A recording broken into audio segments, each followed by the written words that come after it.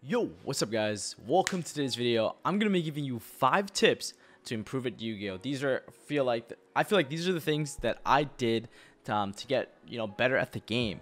The first thing is I never really stuck to one deck. I played a whole different bunch of decks, and if you watch my channel since the inception, I've always been trying to see what are decks are in the format and just trying them out. I think understanding the card pool in the game gives you a huge advantage at understanding interaction points and winning, determining when to hand trap correctly. And of course, at the same time, right, unless you're Seto Kaiba, it's literally impossible to get all these cards in person. So I would say that try these decks out in Yu-Gi-Oh simulators like Dueling Book or anything along those lines, and just understand how they function, understand how they work, just so that you can have a better understanding of what's in the metagame, what they do, what their goal is, and so that you have a better understanding at the end of the day to stop them and make sure that they don't proceed with their game plan. 2, watch back your games. I think a lot of people I bet you're guilty of this too if you're watching this. At regionals or events after a round would end, you guys would all huddle back to your friends and you'd be like, yo man, dude, this guy is open insane, bro, or they go with man, I bricked, or all this stuff, right? And then at the end of the day, you got to find out the real reason. Was it actually because you bricked? Was it actually because they opened insane? Could you have actually done anything differently, or did you actually misplay? And I think being honest with yourself is the best way to understand the better plays going forward, and how to how to navigate your worst hands. Playing the best you can so that variance isn't an issue. I think that is honestly kind of the biggest misconception about a lot of Yu-Gi-Oh, where a lot of people just says, oh, you do this, you lose, oh my god, your opponent opened insane, we just compared hands. But there are ways where I still won with bad hands. There are games in which I've gotten rebooted, twin twistered, Pankratops, and I still won playing a trap deck. So I think it is possible to still win those games that seem unwinnable. You just have to look back and see what you could have done differently or what you could have done better. Next, finding a testing group. So this is the third one. I think becoming friends with people, and not to be weird about it, right? I'm not saying go stalk people, go slide people in DM and be super annoying. Kind of just naturally, organically become friends with people and ask them to play.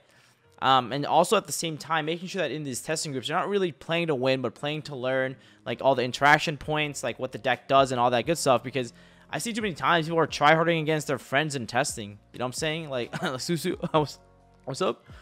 So what I'm trying to get at ultimately is, finding a testing group, find friends to play with. It makes the enjoyment so much, or the Yu-Gi-Oh aspect, the social component, so much more enjoyable. I think Yu-Gi-Oh at the end of the day is a very social game, and having friends along the way will make the experience so much better for you, and also help you improve at the game, because they might see things that you don't, or you might see plays that they don't. And so interacting with each other and trying to help come up with each other decks and ideas and theories will really advance, and you'll definitely be able to figure out more than you can by yourself.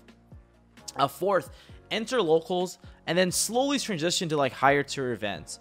I feel the best practice are against the best players, and sometimes you don't always get the opportunities. You're not always friends with the best players, you're not always friends with all the pro players or the well-known players. So the best way to get access to that is play in higher tiered events, because you will be, as long as you keep doing well, even if you start off early enough, you might get paired up against some of these people, and you might get paired against some the best of the best, and putting yourself in that position to play against those type of people will only help you grow. And of course, going back to the second point I made is, look back at your replays when you play against really good players.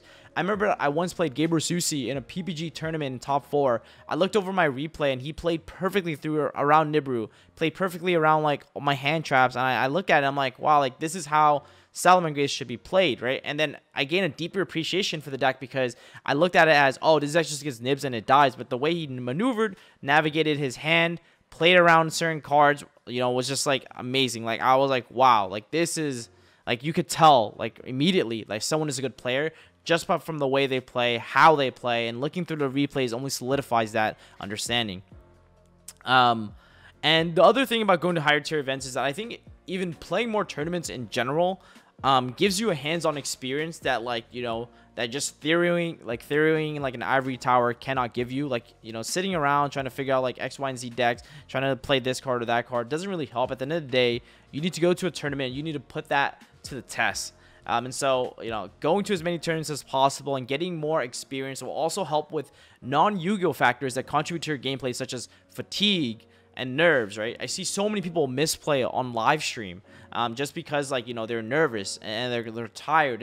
It's top 4 right now, and, like, you know, it's been like literally 10 hours of Yu-Gi-Oh, right? But putting yourself in positions where you're tired, where you're fatigued, and all that good stuff can help you, like, adapt and overcome that. Like, I mean, I remember my first YCS ever at YCS Vegas. I was, you know, so hungry. I didn't eat for like 8-9 rounds. Like, I couldn't, you know, like, I was just there, like, playing the game, but I was so focused, you know, that it didn't matter that I was, like, hungry. I just kept playing. I had, like, a little snack bar, granola bar, just keep me, you know, sane. But now going forward, if I go to a Yu-Gi-Oh event, I'm gonna bring, like, snacks with me to make sure that, you know, I stay, like, hydrated, I stay, like fed, just so that I don't let non-Yu-Gi-Oh factors apply to me, such as nerves and fatigues. And lastly, at the end of the day, guys, have fun. And what I mean by this is I see too many people getting tilted playing this game, man. It's like, you know, they complain about getting sacked. They're throwing, like, rage fits. Like, you know, at the end of the day, guys, like, you know, have fun, right? Like,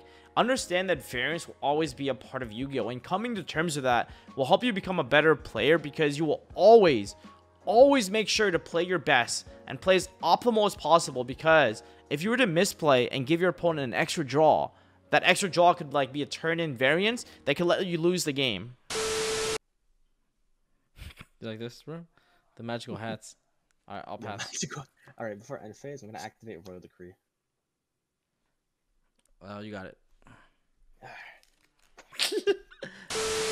At the end of the day, you know, that component of just having fun, playing the best you can, and understand that variance is still a part of Yu-Gi-Oh! And not to get tilted, maintaining your sanity, maintaining your nerves, and your, like, mental, is very, very important. Because, you know, if you, like, let's say get sacked in round 3, or, you know, let that basically hold you down until, like, rounds 4, 5, 6, and 8. I remember even in the Romo to YCS, I lost round 3 because I didn't open a single prank kit. But did I, like, get upset and, like, basically started playing worse because of that? Because when you are upset, I've seen, like, you know, like, that emotion, like, makes you play a lot worse. But for me, instead of getting I'm just like, I mean, I knew I was gonna break at least once. At least it happened round 3, right? And that's the mindset I had, and I just kept playing my best round after round. But a lot of people would get so frustrated or fixated over things they can't control, right? And so the biggest takeaway from this is to understand what is controllable and what is not controllable. You know, how your opponent opens and how you open is all variance, right? Unless your opponent, like, stacks. But, like, at the end of the day, it's all variance, right? So it's just making sure you play the best you can, using the hand you draw on, and instead of relying on some cookie cutter combo, like, you know, make do of your hand, see it correctly, and then sequence it the best way you can, right? And so, you know, I hope that helps you. And these are, like, the tips I have. If you guys want to see more in-depth videos describing each of these different tips, let me know in the comment section below. And don't forget to comment, like, subscribe, and I'll see you guys in the next one. Peace.